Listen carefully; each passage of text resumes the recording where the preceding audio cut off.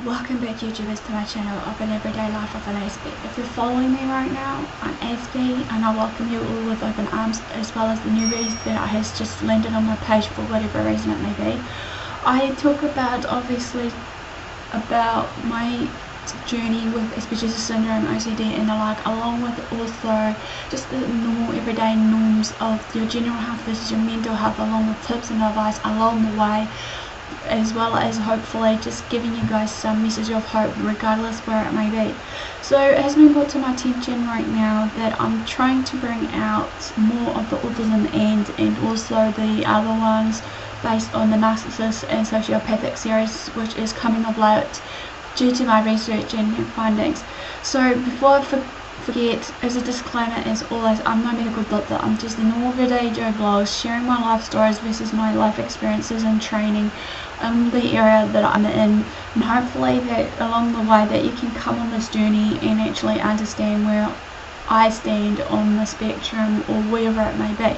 So this one's obviously a clarification basically too, is if you see any warning signs and symptoms from the previous videos that I've shared with you all, seek professional help for yourself or your loved one, or seeking advice for yourself or your loved one. So this one's obviously going to be hopefully in the next few series over, also the main series, to try and tidy up those bits before I hopefully get into the mental health nitty-gritty stuff as well. Is that basically at this point of time I would like to try and share some of the topics that's close to my heart, regardless what they are. You know, I feel they need to be addressed. So if I don't address them, who else will, right? Even though I'm probably the only one that's talking about this stronghold of certain important topics that are close to my heart. So this one's going to be called, breaking into two parts for the autism and pets, or pet therapy especially. This one's the first part, autism pets. Obviously, part one, more evidence of social benefits. Obviously, as we know, basically no one size fits all solution. Researchers has emphasised that there is a need to consider the child's sensitivities and family dynamics when it comes to getting a form of a pet for a companion or whatever reason for their, you know, jurisdiction of what they want for their child, regardless what it may be. So in the year of 2013 or 14, a new study has had an argument that been made that has lended a bit of support to the idea that interacting with a pet will benefit many children with autism and without autism. However, the author emphasises the need to consider each child's sensitivities as well as the family dynamics, and carefully considering pet ownership of any kind, regardless if it's a horse, guinea pig, dog, cat, or what have you. The study published in the Journal of Paediatric Nursing surveyed parents of children who had autism, but the children's interaction with dogs is a clear example. Nearly 2/3 of the families owned a dog. Of these, 94% said their child bonded strongly with their pet. Even in the families without dogs too, however, 7 in 10 parents said their child enjoyed interacting with dogs. In some previous research involving children with autism, however, found that those who had a family pet from a young age tended to have greater social skills. Still, other research has shown other, social behaviours in children who have autism temporarily improve after even a short play period with a live animal such as a guinea pig versus a toy.